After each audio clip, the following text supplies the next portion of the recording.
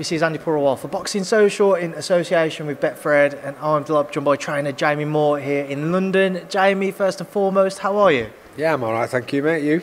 I'm all good. I imagine you're not alright given the events that happened this weekend. Please don't tell me to talk about football. Nah, mate. Listen, it is what it is. We know we've got loads of work to do. But yeah, it wasn't great. I walked out after the 5th goal. You walked out? So, is Rocky Fielding a Liverpool fan or...? Yeah. He didn't bother texting me. I think I blocked him, actually. Jamie, aside from the football and that devastating defeat, obviously here in London, ahead of Chantelle Cameron's unification bout with Mary McGee. Firstly, how has camp gone as we taper down towards Saturday night? Yeah, do you know, we rarely have any problems with Chantelle during training camp. She always comes in relatively fit. Sort of tactically, we've been talking about this fight for a while because we sort of thought it could happen. So it's been it's run pretty smoothly, no injuries. Weight making's gone fine. So as far as training camps go, it's been pretty straightforward. We know it's not an easy fight because why would it be? You know, a unification fight and for the Ring Magazine belt. But when I look at both fighters, I just feel like I've got the fighter who's got more in her arsenal, more strings to her bow. And you know, although Mary punches hard, I wouldn't say she punches harder than Chantelle, and I feel like Chantelle's skill set's more varied than Mary's. So yeah, I feel like it'd be a good fight, but I think it's going to be a devastating performance from Chantelle. I know you'd have studied Mary in the build-up to this fight, but just going off today, the workout, she's only in the ring for a few minutes, but did you read into anything that Mary showed during her little workout? No, I don't think you can look at anything what people put on display in an open workout. I think most of the time it's just sort of basic stuff. No one wants to give the game plan away, so they either do the opposite of what they're going to do, or they do just basic stuff. And if she did do the stuff what I'm anticipating she's going to do on the night, then it wouldn't be a surprise to me anyway. It wouldn't mean that I'd change anything or do anything different. So she's not really giving me anything away, and she was sort of shouting a few little bits of stuff on the way out, which to me means that she feels uncomfortable. You know, the loudest one in the room is usually the least confident. That's something which I was going to bring up. You mentioned as she was leaving, she was shouting, she was actually saying the champ is leaving now.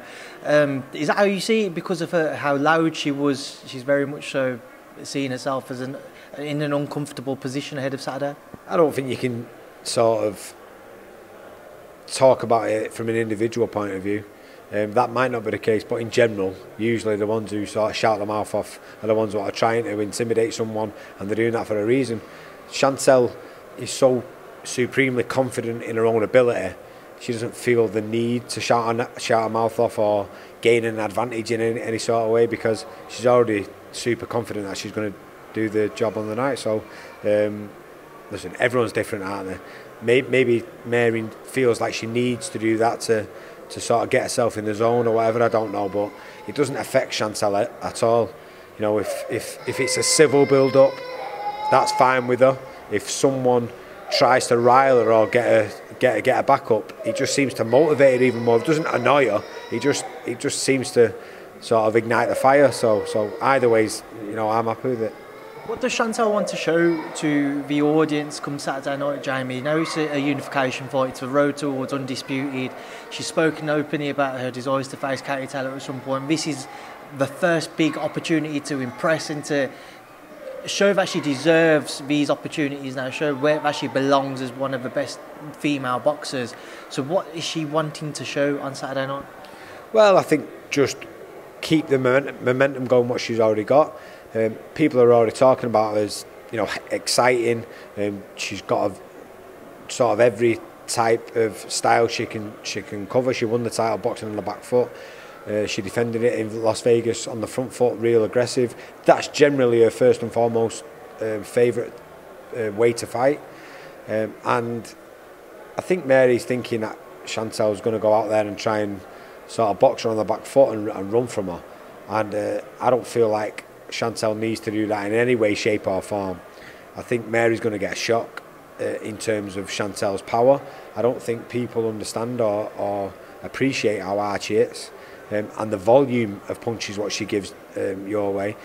And it's not just that; it's the way she delivers them, and sort of she's pretty clinical with it as well. So I'm pretty sure Mary is saying that sort of stuff just because probably the only way she can win this is by dragging Chantelle into a fight and hoping that she lands big on her. But even in that scenario, I still feel like Chantelle will come out on top. You know, it could be a dogfight, and she's actually relishing being involved in a fight like that. We spoke about it, and she says, I can't wait until somebody's actually good enough to sort of dig down and fight back and me have a bit of a dogfight. So if that's on Saturday night, then so be it. The crowd are in for a treat.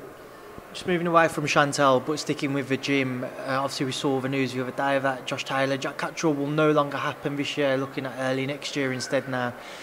Just firstly, what was your initial reaction and Jack's initial reaction to seeing Josh have to pull out for injury? Obviously gutted.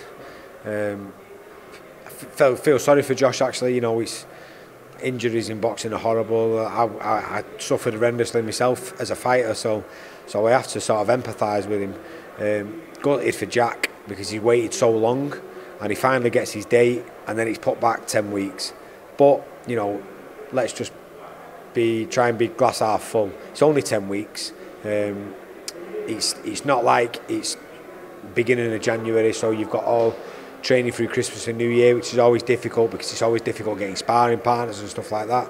So even though it's a bit of a delay, it's not too long a delay, and you know, fingers crossed everything will be all right on the 26th of February. The only thing is it's fell on my daughter's birthday, so we'll have to celebrate the next day instead. Just with it, Jamie, what will be Jack's kind of training plan now? Will he just be ticking over into the new year, I take it, when things will step back up, or maybe just before the new year? Yeah, he's been ticking over for a long time, ever since his last fight, and he's ultimate professional Jack. He spars once a week, keeps his time and a distance in, and he's been ticking along even since the fight got postponed. So he's off away on holiday with a missus. He's going to do a 2-week break, and he's on strict instruction not to train at all because, you know, it'll do his body good to rest. He'll come back recharged, and then he's probably got about 12 or maybe 14 weeks when he gets back.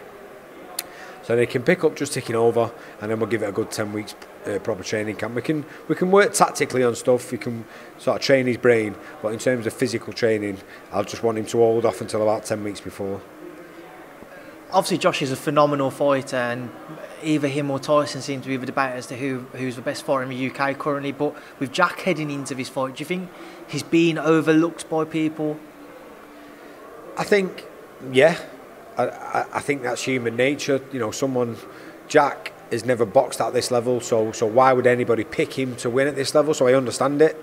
He hasn't got any sort of pedigree or past history on boxing at this level at all. But it doesn't mean he can't. We've seen it in the past, you know, people stepping up and boxing people. Ricky Hatton, I've been using as an example when he boxed Costa Tszyu, even though Josh isn't at the stage Costa Tszyu was at that time of the fight. It's very similar in terms of, like, I think Costa Tszyu was around about number 4 pound for pound fighter at the time. Ricky Hatton was a big underdog, no one gave him a chance, and then he went in there and upset the apple cart. It's happened so many times over the years.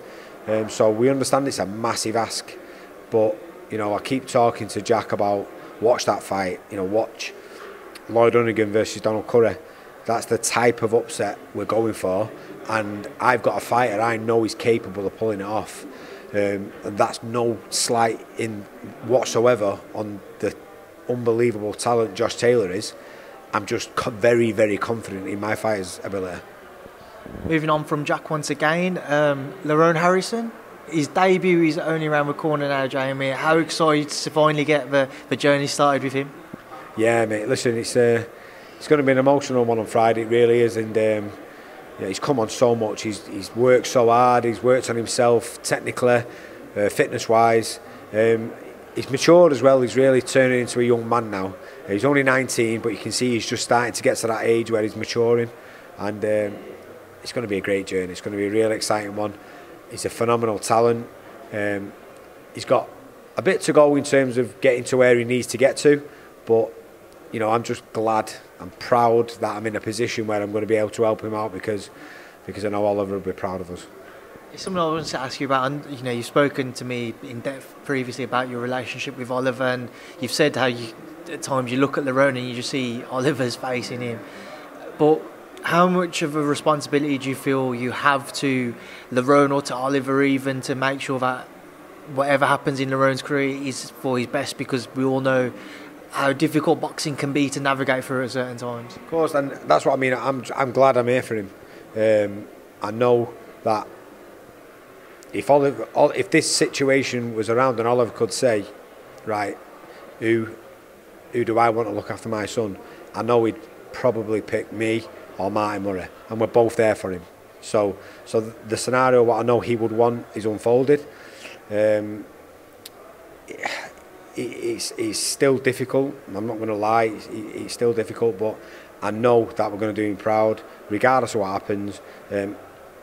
If he's looking down watching his son now, he'll be saying I'm proud of you, because of the way he's applied himself, he's dedicated himself for the last 15 months since he's been training with us, the amount he's improved. You know, we're fortunate to have so many talented fighters around in our gym, in and around that weight division. So we do a lot of technical sparring. So he's been fortunate enough to learn off them. And yeah, I'm just looking forward to doing him proud. And you know, it's such a shame that he's not going to be around to witness it. But we'll do our best to make him proud. Just for those who will follow the journey, starting with this weekend, how would you assess Lerone's style? How would you kind of break it down for those who will tune in and watch? I'd say he's first and foremost a boxer.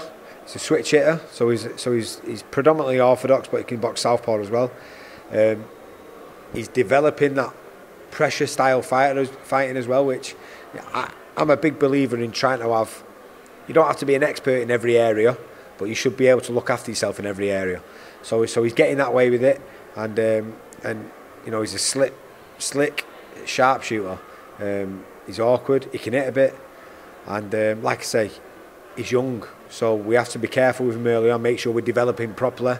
But in 12 to 18 months, I can see him, by the time he gets to 21, people are going to be looking at him and going, this kid can fight. And yeah, I'm just proud. I'm really proud of the way he's applied himself, and the anticipation of the journey is it just gets me emotional, you know what I mean? I look forward to following that journey come Friday night, Jamie. But just moving on once again, obviously we had a brief chat about Rocky Fielding. He's getting ready for his own bout out in Dubai, but we've seen he's been sparring Badu Jack. Obviously, I know you're not out there to see, but what's his conversations with you and feedback to you been like with regards to that sparring? Yeah, he said it's been going great. He said it's been really, really good work, which is so difficult to get that type of work, especially out in Dubai. So I think, you know, for Jack as well, he's probably appreciative of the quality work, because it's few and far between over there at the moment. He said it's been great. He's over there. Danny Vaughan's helping him out training over there in the gym. So yeah, it's going really well. And obviously I can't be there because of the stuff we've been going on, but I'll be over there for the fight. And it's just an 8 round at the moment. But you know, moving forward, I think February or March they want him boxing out there again in a sort of 50-50 fight. So yeah, it's exciting times for Rocky. You know, it was opportunity for him to, you know, maybe he wasn't going to get that many opportunities, but new promotion set up over there, the one who did Carl's fight over there, and they was interested in working with him, and they give him a free fight deal, and they want to really push him over there. I was going to say, Rocky's had a bit of a tough time since the Canelo loss, really, to try and get the right opportunities. I know certain fights might have been offered to him, but on short notice and what have you, but is this very much now kind of make or break for him? He needs a run, otherwise he's going to have to consider stepping away from the sport because of how difficult a few years it's been to try to get the correct fights. Yeah, well, I think it's been difficult for every fighter over the last couple of years, even the ones who've been busy in terms of no crowd and, you know, motivation and stuff like that. But Rocky, he boxed, I think it was the October before the initial lockdown. He was just about roundabout due to box again. But yeah, I think Rocky would agree. This is probably the last stage of his career now, or the last chance for him to sort of get an opportunity to become a world champion again.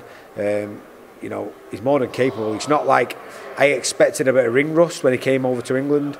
You know, he's just been ticking over himself. He's not been in the gym or in or around us for all the time during lockdown. And he came over and sparred, and it was like he'd never been away from the gym.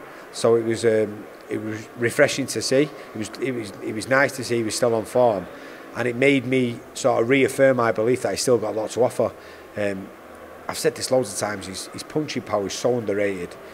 His ability is underrated, and if he gets the right opportunity, he can become a world champion again, definitely. Just two other topics I want to touch on before I let you go, Jamie. Firstly, next weekend, a huge undisputed bout between Saul Canelo Alvarez, somebody you'll know well, and Caleb Plant. What's your thoughts on it now? We're only a week away. I think it's a great fight. I think obviously Canelo's the favourite, and I think Canelo will win. But I think Plant's going to surprise a lot of people. I don't think people can sleep on him. Going off the reaction to the little scuffle at the press conference, he's not intimidated by him, which is one of the main things you need to have any chance of winning a fight of that magnitude.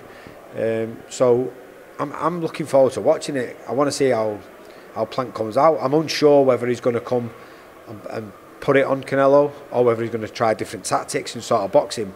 So it'd be interesting to see, but I can never sort of get past the different styles of Canelo and how well he can adopt both types of fighting in terms of pressure fighting or the sort of real slick defensive moves. I can't get away from a Canelo win, even if he sort of gets dragged into a dogfight. But it's interesting. I think going back to when Canelo was a super welter, I always felt like the only way someone would beat him would be to drag him into a dogfight and outwork him because he was so tight at the weight. Whereas middleweight or super middleweight, that's not really sort of part of the equation now. So size is a little bit of an issue, but he more than holds his own, and we've seen what he did when he even moved up to light heavyweight. So I think it'd be a great fight for the fans, but I just can't see past Canelo winning. And final thing, Jamie, I don't know whether you watched it or not, but obviously saw an Anthony Joshua interview released yesterday. I just want to get your thoughts on it, if you did or you didn't, but if going under kind of the impression that you did. We saw a different kind of approach from him, who's a lot rawer, we'll go with, who's kind of just speaking a lot more openly. What did you take of seeing that side to him in comparison to maybe a bit more of a controlled approach we've seen throughout the last few years when he's answered certain questions and what have you? I thought it was good to see. I think I said this last week in a different interview. Hindsight's a great thing, and you know, it was probably the team's thinking behind the game plan was Usyk's never going to expect us to try and outbox him, so maybe we'll catch him by surprise, and it just didn't quite work out. So now we can look back and go, well, that wasn't a great idea, but maybe it was if it had worked out better than they'd have planned, then it would have been a great idea. So I think I wouldn't have adopted those tactics, but I can sort of see where maybe they came up with that idea. Two things I think he needs to do in terms of being able to enforce, because his mindset seems to be that now, sort of going like, fuck it, let's just go for it. And I think that was his best chance of winning that fight, was to do that. I think maybe that the performance, and in hindsight now he's looking at that going, that's what I should have done. I think he needs to have one voice in the corner.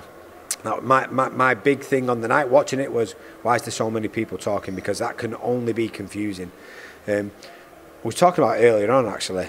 If you've set out a game plan and maybe it's 70% right and 30% wrong, even under them circumstances, if you're 100% committed as a fighter and it's only 70% right, but you've got heart, determination, will to win, and it's not 100% going your way, but it goes your way 70%, you're still going to come out on top.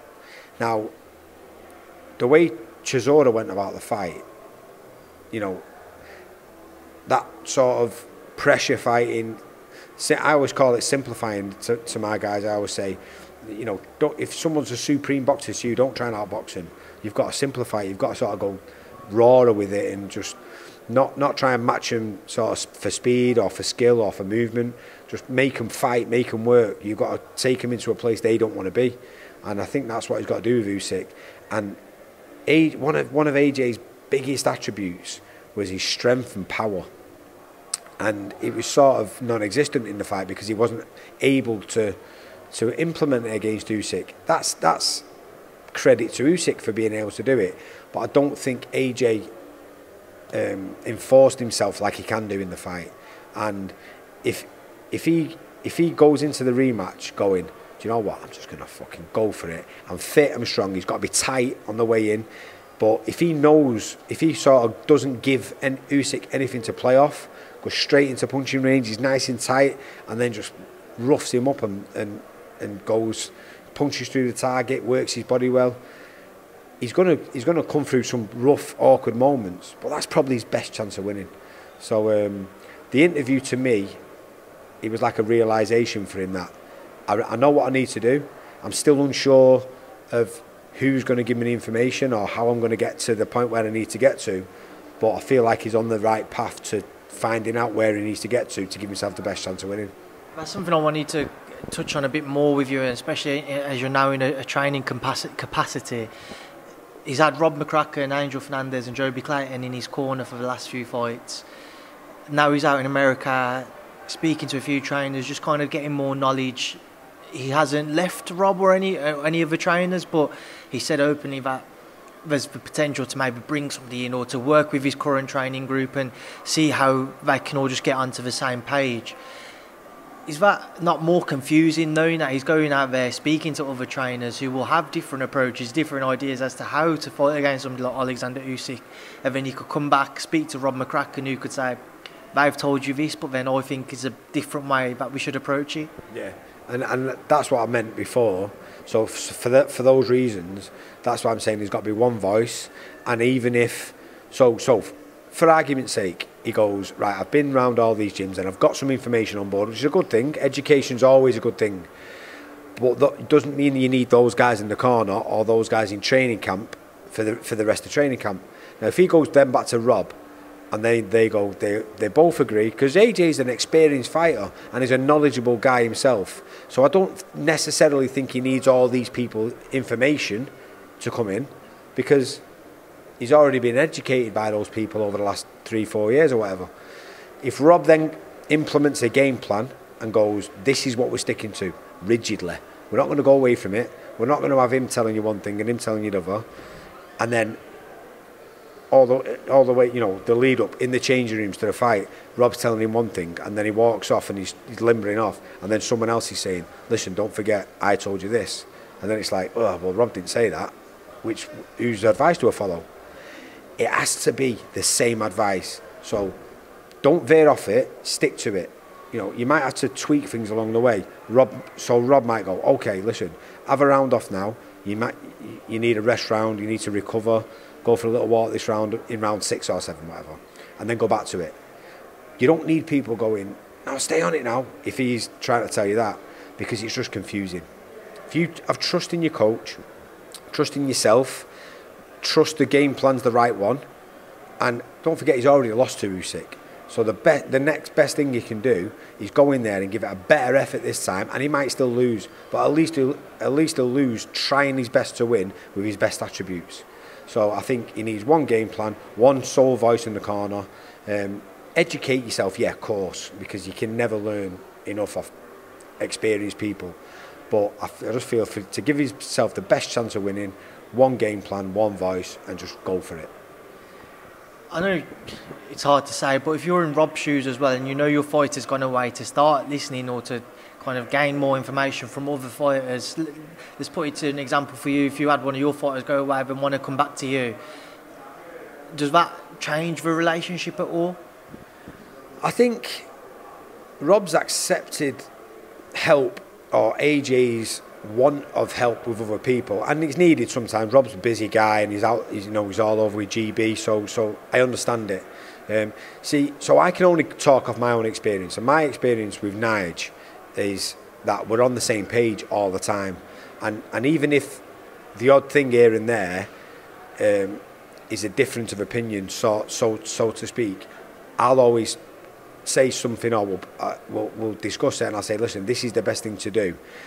So you always need somebody who's the head trainer And Nige, I couldn't ask for anyone better to be by my side. I trust him implicitly, and we're always 99.9% of the time on the same page. So that's why it works. So if I'm going away with GB, if I'm in Rob's shoes and I'm going away with GB, I know that I've got Nige there with the lads who is going about the business the same way as I would go about the business. So that's why it sort of works.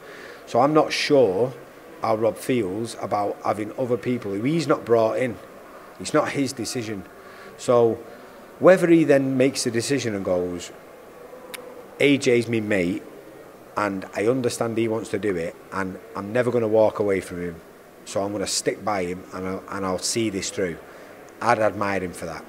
I'd also understand if he goes, AJ, I want the best for you, but I can't do this job properly unless you let me do the job. If you're asking me and another 2-3 people to do it, then that's not me doing the job. So, listen, why don't you go and find someone else? I'd understand that as well.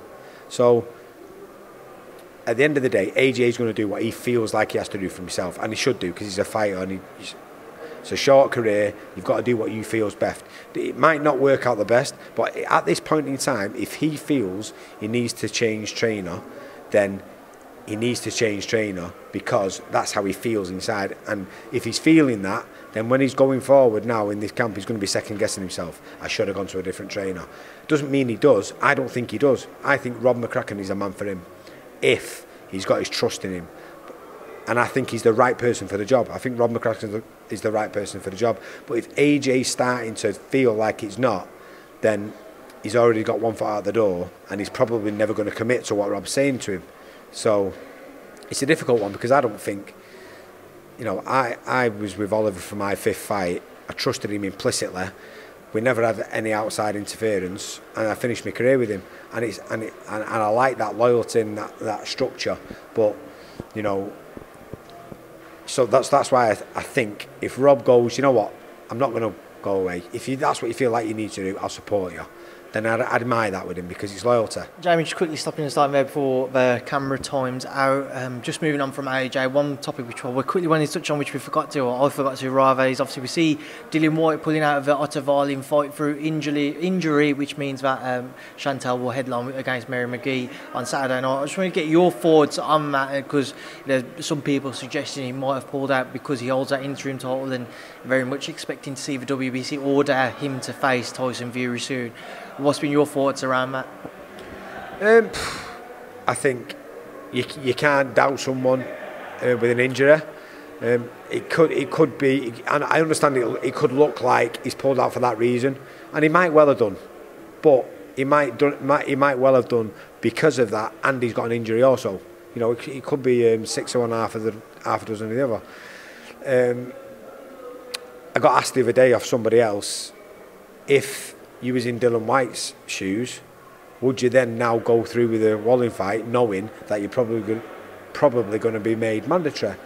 And my answer to that would be no, I wouldn't, because I've been in that situation where I've been waiting for a fight to come around, and when you wait for that long, you know, I've spoke about this in the past as well. Dillian Whyte has waited so long, it's criminal. It's sort of a similar situation to Jack Catterall, and it's politics, and sometimes it's through no one else's fault. But I'd hate to see Dillian Whyte go into a fight against Wallin, potential banana skin because he's no mug, and then for Wallin to upset the apple cart and him not get his opportunity. Because if you're asking me, do I want to see Dillian Whyte v Wallin or Dillian Whyte v Tyson Fury, it's Fury v Whyte all day long. So no. To answer the question, I wouldn't take the risk because, one, I do think it's a risk. I don't think it's an easy fight. And two, it'd be criminal if he doesn't get his opportunity after waiting so long. Right, Jamie, we'll leave it there now. I'll leave you to enjoy the rest of your evening. I appreciate your time as always, and thanks, Speeds Boxing Social. Cheers, mate.